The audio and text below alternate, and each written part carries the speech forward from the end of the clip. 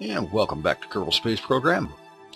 I know it's been a while since the last KSP video, and all I can say is that I've been busy with a number of things, but as you can see, the space station is still in orbit. Not only have the two small landers been attached, as you saw in a previous video, but the heavy landers have also been attached. One of which was docked during a live stream yesterday, and I'll provide a link for that live stream if you like. It's in the description. And the first 2 hours of that 3-hour live stream is the mission I flew to dock one of these heavy landers to the space station, including a couple of false starts and a need for a couple of quick trips into the VAB to fix a couple of things. But the mission went fine. It was a complete success, and that gives you an idea, by the way, of the amount of stuff that I would normally edit out of a video that was still in the live stream, of course. There's a lot of waiting involved in orbital maneuvers, especially when you're waiting to catch up with something else in a slightly higher orbit, and you're working in a low enough orbit that you can't go faster than 50x time acceleration. So the station is really shaping up. We've got our two light landers, our two heavy landers, and I've been thinking about something, and the whole time, the fact that this thing is saddled with a mainsail for its main engine has never really quite sat well with me. I didn't particularly like the idea, because the mainsail is a good engine for getting off the ground, doing a injection burn to the moon or Minmus. But really, it's not really extremely well suited for deep space operation, and not having nearly as high a specific impulse as the nuclear engine, or atomic engine, or whatever they want to call it. So, you may recall, let me switch. Actually, I don't need to do that. I can go to the map view, and here it is right here. If I can just select it. Okay.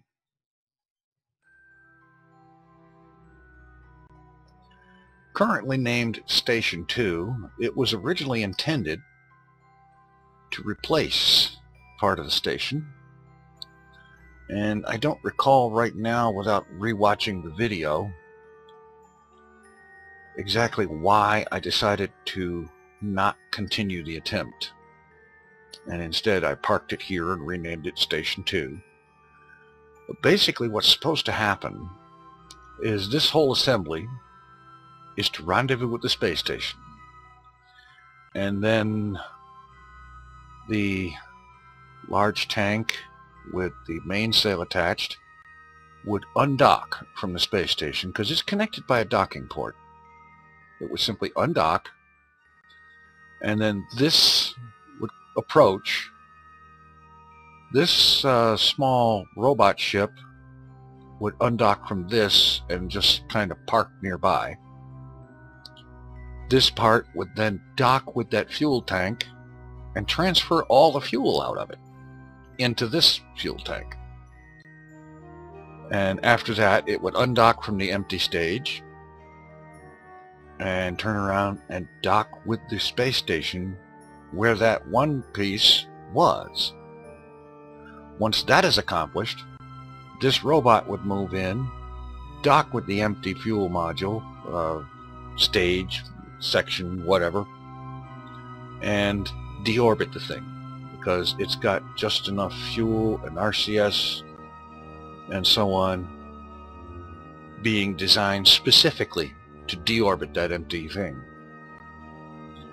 And like I said, I don't really recall quite why it is I decided not to continue with the attempt. but I'm going to give it a try now because I still think it's a good idea. So we'll set the space station as target. First thing we want to check is orbital alignment. And oh yeah, alignment looks good. We even have an intersect, 452 kilometers on the next time the ship passes this point.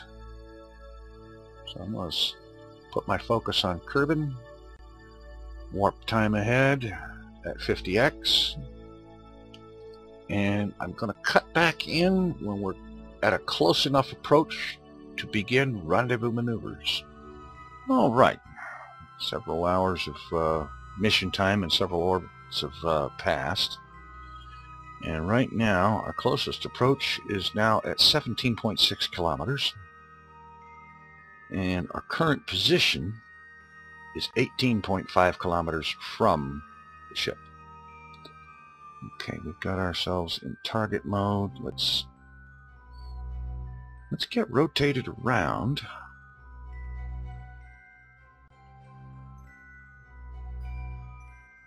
Actually, no, wait a minute. We are facing the right direction. That is the retrograde marker. Okay.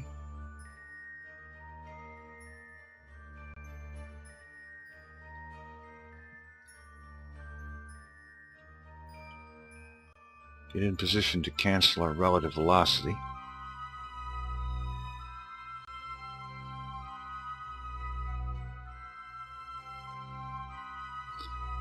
And begin approaching. It's basically what's happened here is that, or going to happen, or is happening, is that by the time with this position, see, we've passed the space station. And by the time we get to here, we will start going farther away from it, I expect. So, cancel relative velocity. Right when the station is 17.6 kilometers away. And then begin approaching for a rendezvous. 18.1 and closing. Let's time warp just a little bit.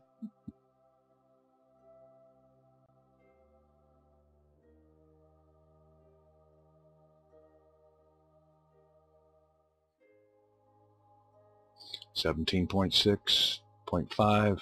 Oh, we're getting closer. Good. 0.4, 0.3. Let's keep it in view. 0.1. Okay, good. We're closing. 16.9. All right, let's close to about 10 kilometers.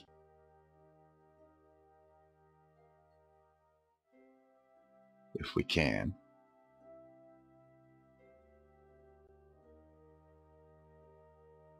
Okay, 0.9. It was at 0.8, I'm pretty sure. See, it goes back to 7. Okay, all right. We are at the optimum position, or actually a little past it. We're about as close as we're going to get without getting farther away. So we line up and we kill our relative velocity before it gets much higher and begin approaching.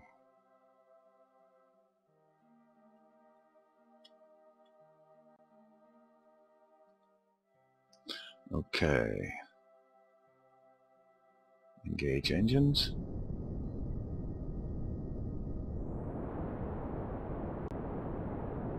Kill the relative velocity. Try to keep that marker centered.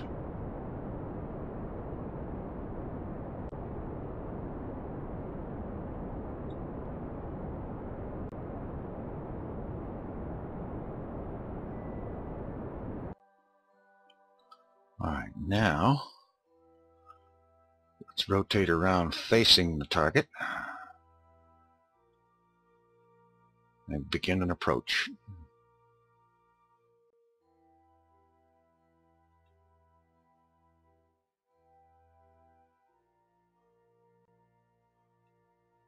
All I can say is I must have been having a bad day in some way if I chose not to attempt this.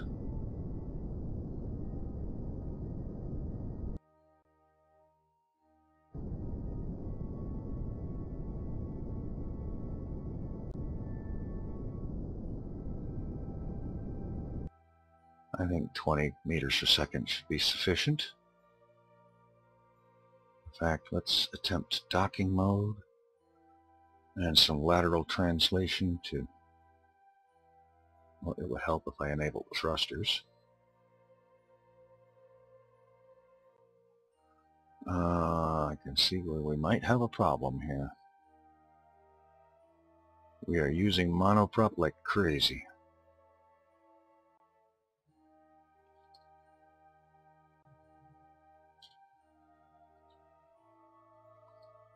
Alright, let's see here. I'm pretty sure I know why, too.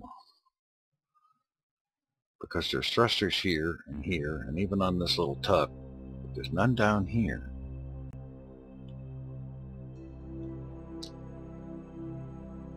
Right, first of all, let's go ahead and refill this. And then disable it.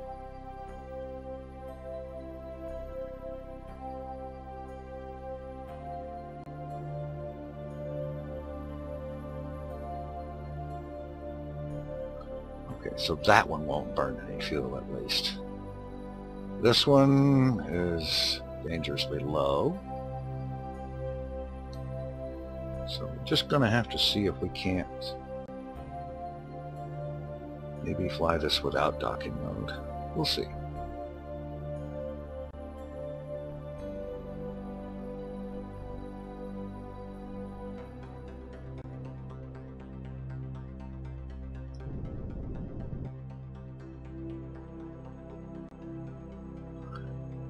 Yeah, I can see where this is going to be a problem.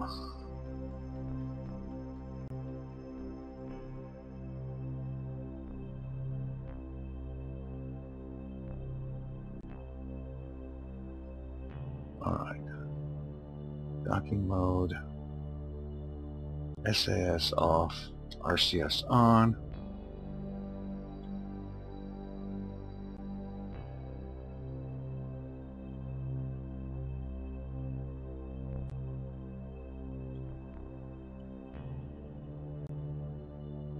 And because the thrusters are all at that end of the ship, they just want to rotate.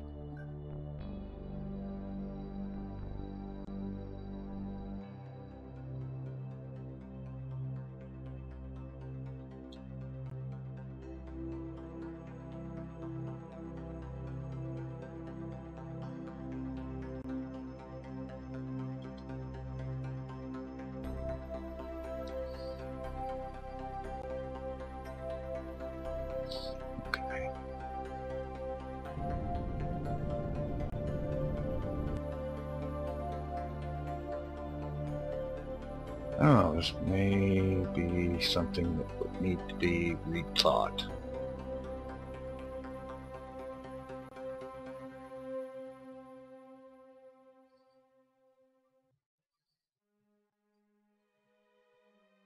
I'm curious.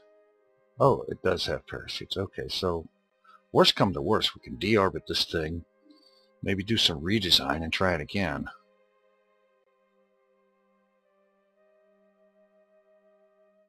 This thing needs lateral thrusters on it, and it doesn't have them.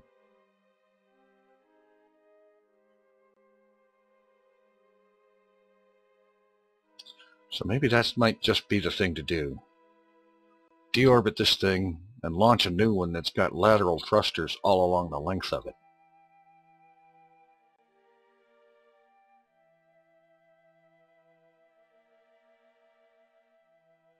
Because without being able to have uniform lateral thrust, there's no way to... I mean, docking with anything would be sheer luck.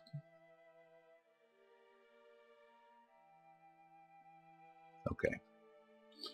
Let's do that. We'll bring this thing down, redesign it, and we'll try it again.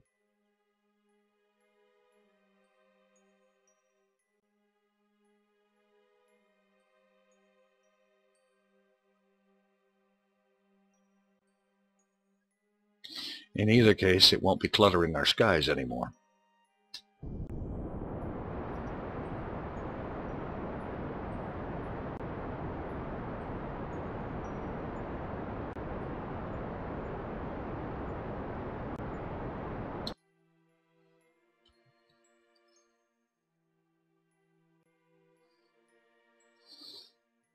Okay, we'll just time warp this thing down.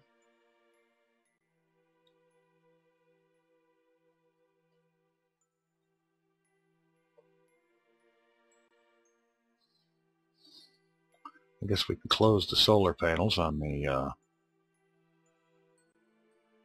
tug.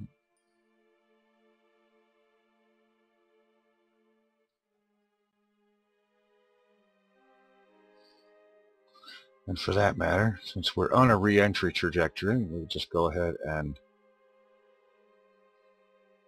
undock this thing.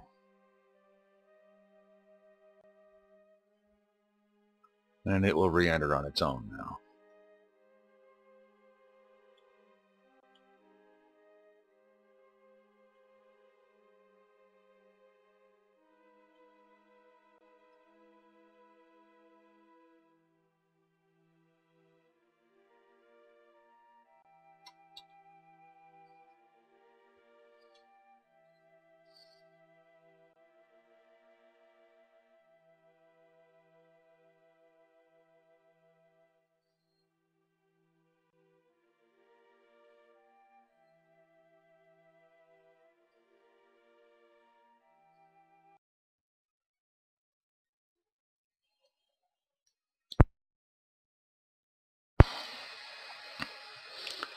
Okay.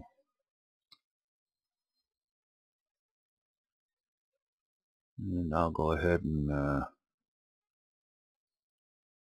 we also can undock that tank. It is no longer necessary. A little bit of thrust, pull away from it.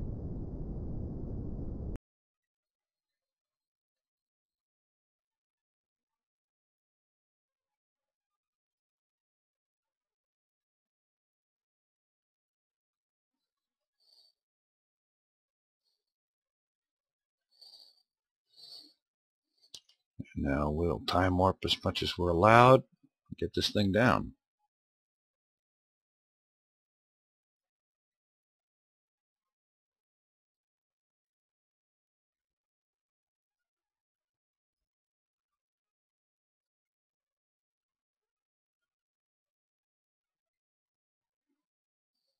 And of course, as is usual for me, this aspect of the mission is happening at night.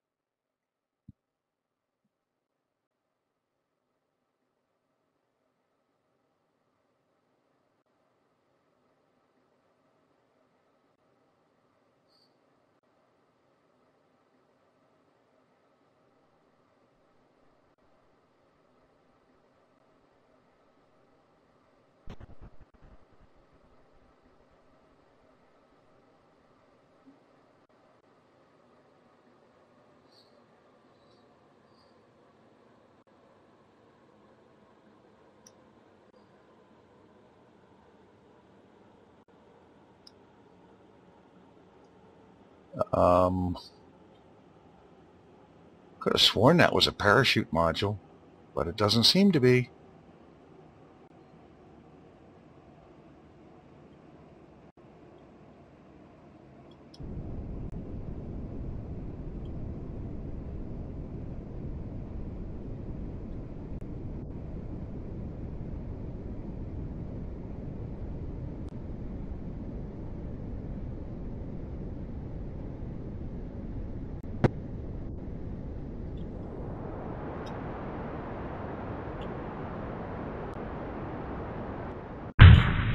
Ooh, that was ugly.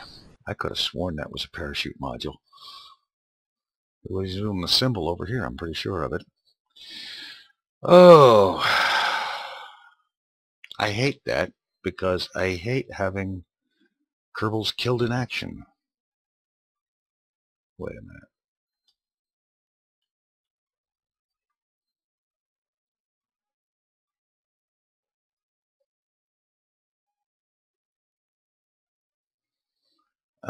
Yeah. Okay. Back to the Space Center. Vehicle assembly building. And we'll get working on a new design.